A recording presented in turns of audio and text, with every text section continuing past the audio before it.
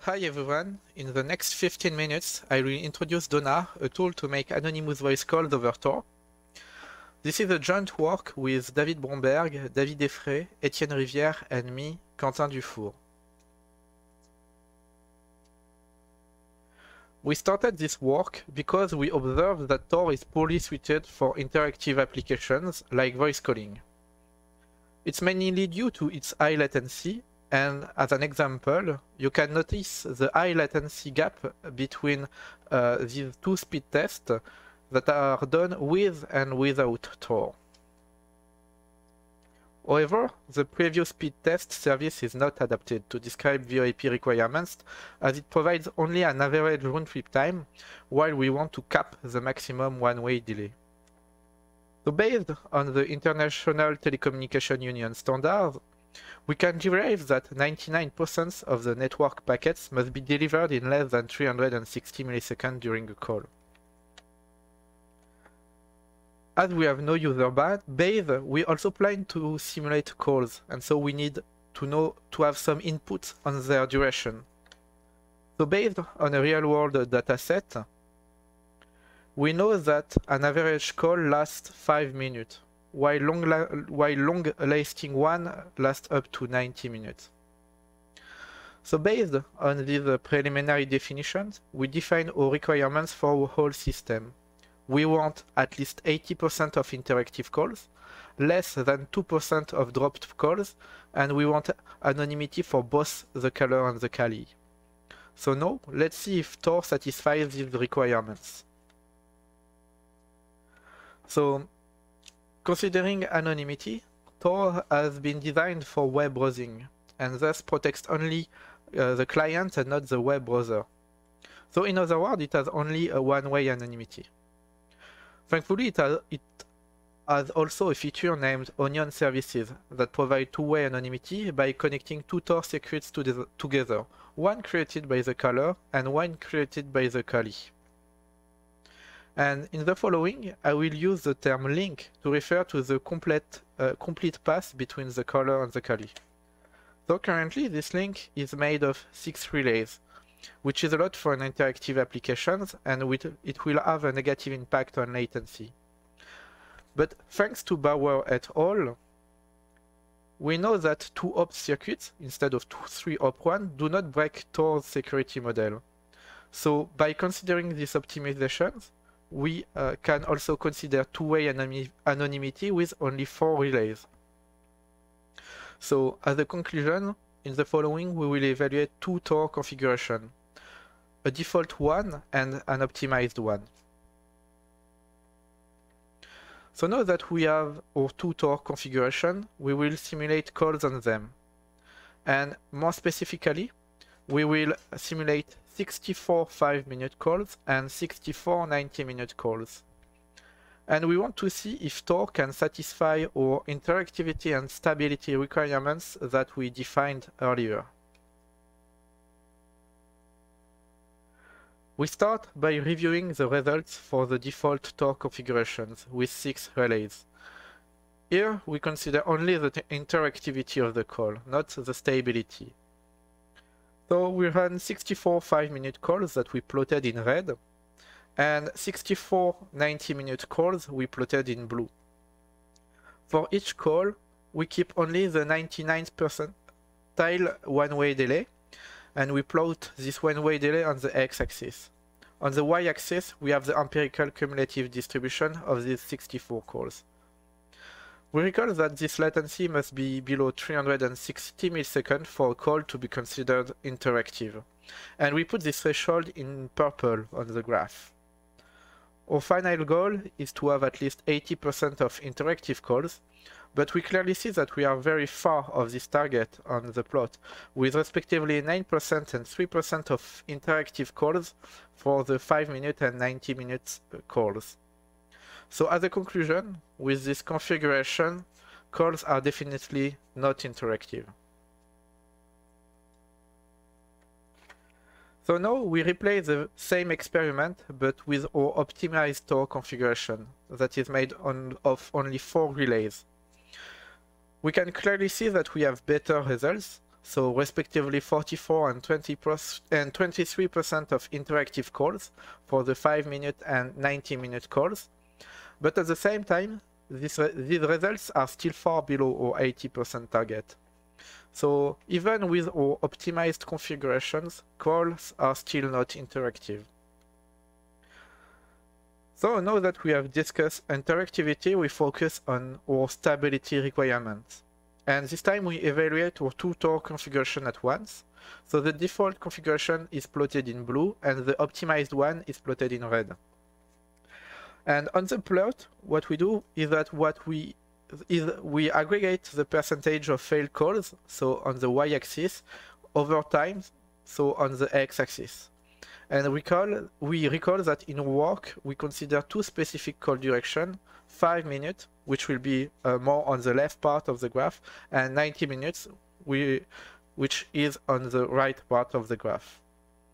And we observe that very quickly, an important number of calls are failing. And we very quickly cross our 2% thresholds of failed calls. So as a result, after 5 minutes, we have already 5% of interrupted calls for our optimized Tor configuration. And after 90 minutes, this value is 10%. If we consider the default Tor configurations, the results are even worse. So in the end, for both Tor configurations, calls are not stable. So based on these observations, we designed a system that provides the required stability and interactivity for anonymous calls. So more specifically, our goal is to build an abstraction over the existing Tor network that will deliver VoIP packet on time. And we put a huge emphasis on reusing the existing software and infrastructure. In practice, our system is a proxy that sits between the VoIP client and the Tor client on the user side. So the VoIP client sends UDP packets to Donar that will schedule them on multiple Tor links through the Tor client. And inside the proxy, we implemented our multipass logic in two components, link selection and scheduling policies. So let's start with the link selection component. Its goal is to detect and avoid temporary slow links. It works by continuously monitoring received packets to infer a differential one-way delay. Indeed, we can't measure the raw one-way delay in a real call, but we can know how much faster is a link compared to another one. And this is the differential one-way delay. Every second, thanks to this differential one-way delay, a ranking is computed and sent back to the source. So Bob is computing the ranking and sending it back to Alice. And she will be able to adapt its link selection. So the full algorithm is a bit more complex, as we must take into account that sending data on a link impacts its latency, and more details are provided in the paper. The link selection component can only react to latency spikes, but not anticipate them, and it is required for VoIP to have interactive calls. And VoIP software often have two methods for anticipations, dropping missing packets and sending redundancy. But because Tor forces in-order delivery of the packets, we can use none of these methods in a single pass design. But thanks to our multipass design, we can break this in-order delivery by carefully scheduling contiguous packets on different links. And it makes possible dropping and redundancy. So in terms of redundancy, alternate piggyback the previous packet on each new one. And because VoIP packets are small, but Tor has fixed size packets, this method does not send additional data on the network. In fact, instead of padding packets with random data, we send redundancy. But for some extreme cases, the alternate policy does not send enough redundancy, and this is why we propose double send as an alternate extension. This time, we allow ourselves to send more data on the network. For each UDP packet received, Donar will send 2 TCP packets. In the end, the destination receives each VoIP packet 4 times on 4 different links, and as long as at least one of these 4 links is not experiencing latency issues, data will be delivered on time. We also evaluated the security impact of introducing a multipath design. The major concern being that opening more links would lead to a higher probability of de-anonymization. But years ago, the Tor project introduced the concept of guards to decouple links opening from de-anonymization probability. It works by having 2 relays picked once and for all by the client. They are named guards and they will be used for all circuits. In the paper, we discuss other security aspects, like the impact of the application protocol, which is in our case VoIP, and instead of the traditional web protocols. So now that we have defined Donar, we want to evaluate it. And for the evaluation, we keep the same requirements and methodology as our preliminary analysis. The single pass approach evaluated earlier is now one of our baseline. We refer to it as simple. We also evaluate a 2-link naive multipass approach implemented in the software named Torphone. This is our second baseline. And finally, we evaluate our contribution, split in 2 variants, Donar alternate and Donar double send, according to its scheduling policy. We start this evaluation with the optimized Tor configuration, so the 2-hop circuit. We focus on the interactiveness here. Like before, Donar variants are in red and green on the plot, and our baseline are in blue and purple. We see very different patterns between our contribution and the baselines. Donar meets the goal of at least 80% of interactive calls for its 2 variants, with 80%, 87% and 95% of interactive call. Conversely, the baselines are far below, including the naive multipass of Torphone. So as a conclusion, with the optimized Tor configurations, both variants of Donar work, while the baselines don't. We continue with the default Tor configuration. The major difference this time is that Donar alternate does not match our 80% requirements by providing only 58% of interactive calls. Donar double send, however, with its 87% of interactive call, is the only good fit for this configuration. With 31% of interactive calls, Torphone is far from our requirements, but it seems less impacted than our simple baseline that drops to 3% with this Tor configuration.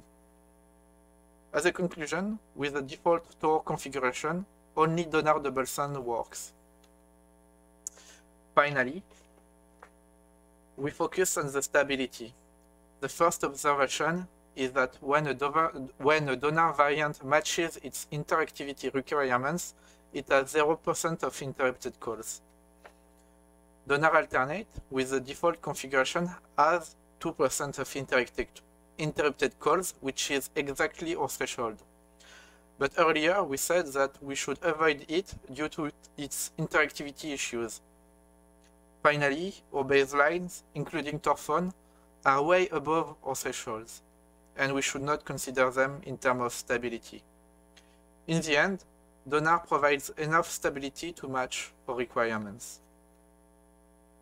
So, now let's conclude. With Donar, we contributed first foundation to build a Tor soft phone with stable latency over the existing Tor network, and the source code is available on GitHub. And second, we also contributed some insights to better understand delays on Tor from a real-time perspective. So this is the end of this talk. Thanks to the audience for attending it. You can reach us through our email addresses. And now I will be happy to answer your questions. Thanks again.